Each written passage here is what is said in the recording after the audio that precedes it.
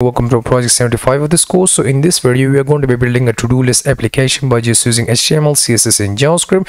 So here you can see we have this input box right here, and if I just type like I'll learn JS and if I hit enter, so here you can see it will now gives us this message like item added, and it will also gives us this item right here. If you want to remove that, so we can just click on this X, so it will now just remove that, and it will also give us this message like item deleted. And if I just provide like something else like I don't know, 1 2 3 4 5 and so on and so forth, you get the idea. We can also add that, and if I just click on this X button right here, so it will now use that like item deleted, so on and so forth. Okay, so this is what we are going to be building by just using HTML, CSS and JavaScript. So without wasting any further time, now let's jump right into our code editor and write our code. So to do that, first of all, let me just create a folder, give a name of like 075 of to-do list, or yeah, I guess that would be fine. Inside there we are going to be creating 3 files. The first one will be just like index.html, the second one will be just style.css,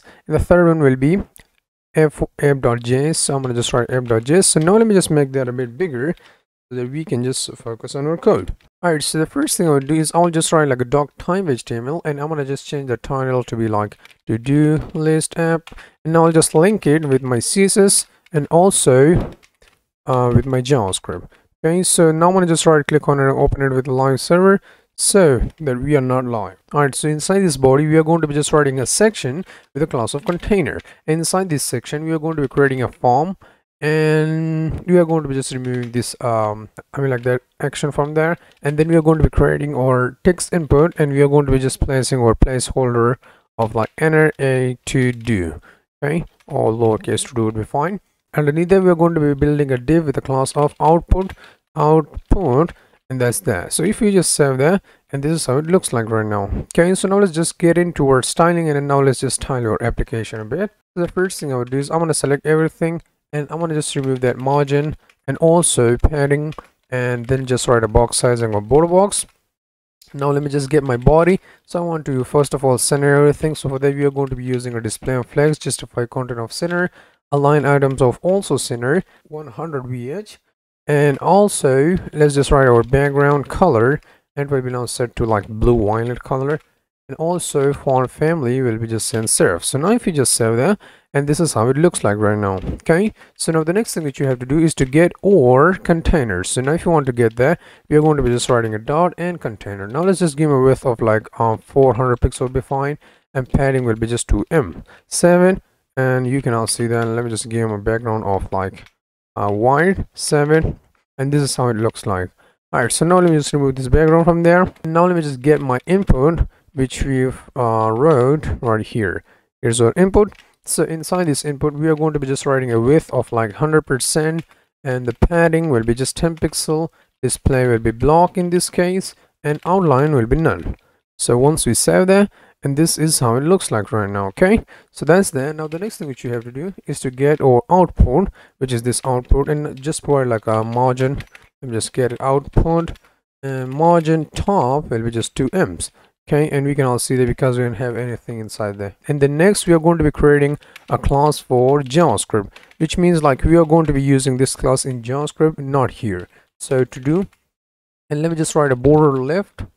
Border left will be just like 4 pixel solid, come on, solid RGB, and now let's just give them a value of like 34 comma 187 comma 51. Okay, so now let's just close that right here, kind of a greenish color, and now let's just write our color of RGB, and now let's just write like 75 and also 75. Okay, so underneath that we are going to be writing a display of totally flex, justify content will be like space between, and also align items will be center, margin bottom will be set to like 1M, and font size will be also set to 1M.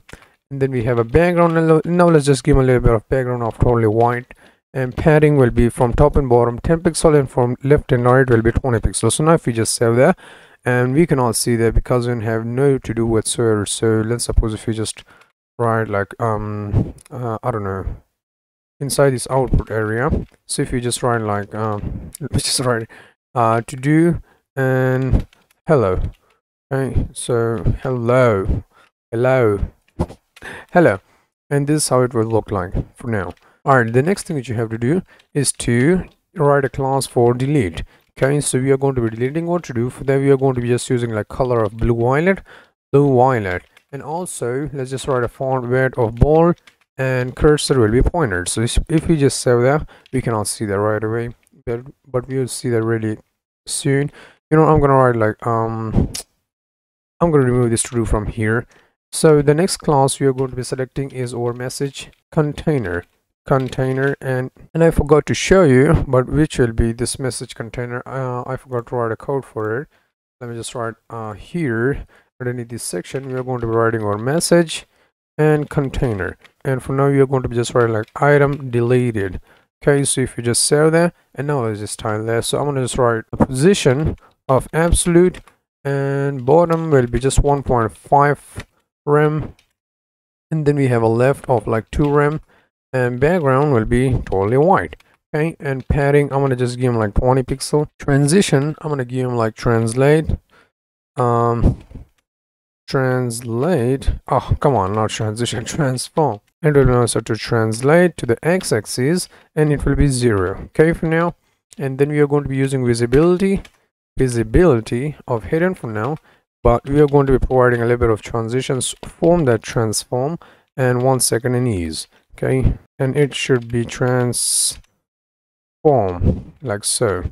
Alright, so that's that. You know, I'm gonna comment this visibility from now so that we can see. Alright, so here you can see we have this first one, and now let's just give them a classes of success and danger. So we are going to be using success for now.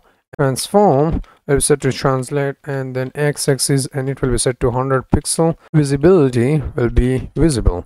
Okay, and now the next thing which I'm going to do is I'm going to just write a background color of that greenish kind of color, RGB, yeah, this one. Okay, and now let me just get my color, and it will be now set to totally white. So if we just save that, nothing's going to happen because we use this class. So now let's just use this class of success right here. So if that's success, so we want to save it, and now here you can see it will now just change its place, and that transition didn't happen. You know what, we are going to be working that with later. So for now, let's just get our error class right here, and transform will be set to like translate to the x-axis 100 pixel, and then we have visibility of visible, and also we've got our background color which will be just like RGB. And you know, I'm gonna select let me just change the value to like 223, and then we have 71 right here, and then we have 89.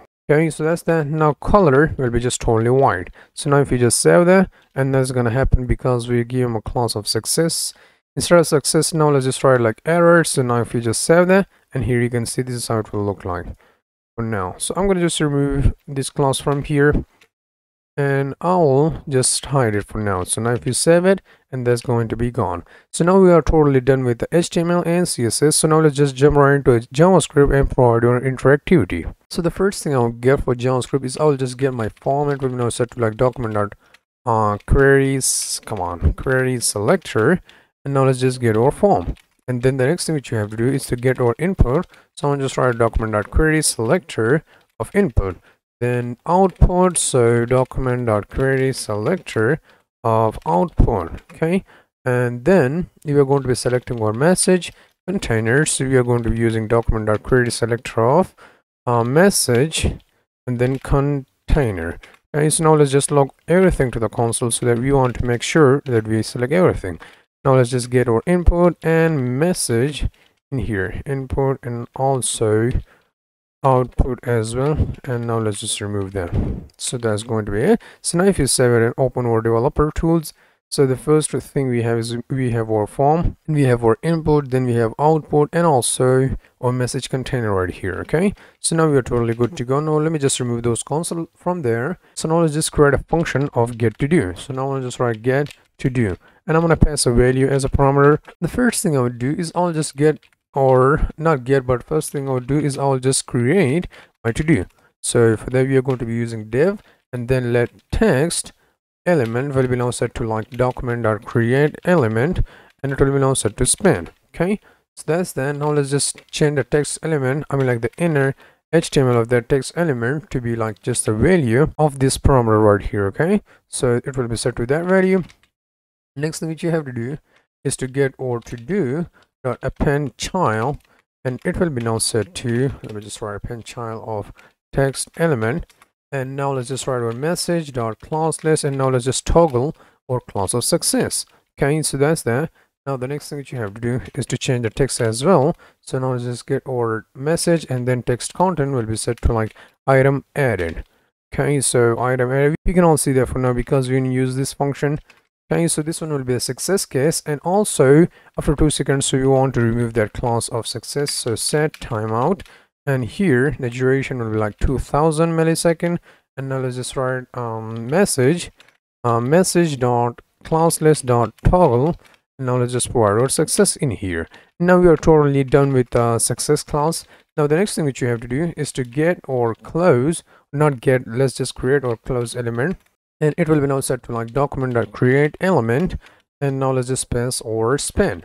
Okay, now let's just change the inner HTML of it to like close, and then we have to just change the inner HTML, and it will be now set to this HTML entity. So I'm gonna just write like and symbol right here, and then times, and now close there right here. Then close dot class list dot add, and now let's just give a class of delete in here, which we've provided right here, which is this delete class right there. Okay, so that's that. Now the next thing that you have to do is attach event listener on that close button. So I'm gonna just get my close button, come on, not console, close element, and now let's just provide add event listener on it. So I'm gonna just click, and once we click, so we want to fire this function right away. So we are going to be using our output dot remove child. Okay, and here we are going to be passing what to do. Okay, then we want to get our message dot class list dot toggle of error. Okay, so underneath that, let's just add our text content to be like text content and item deleted. Okay, so in this case we've added item, and in this case we are now removing it. Okay, and now the next thing which you have to do is after 2 seconds, so we want set timeout. We want to just remove that function, that class to be precise, so 2 seconds. And now inside there we are going to be getting our message and then class list of toggle error. Okay, so now if you save them, now we are pretty much good to go. The next thing which you have to do for this function is to just get or to do, and then append child of that close element. Okay, and then to do dot class list dot add, and let's just add or to do class which we've created right here. Let me just show you, which is this class right here. Okay, so then finally we are going to be just returning a to do, and we are totally done with this function. Okay, so it will allow us to just get a to do as the name suggests.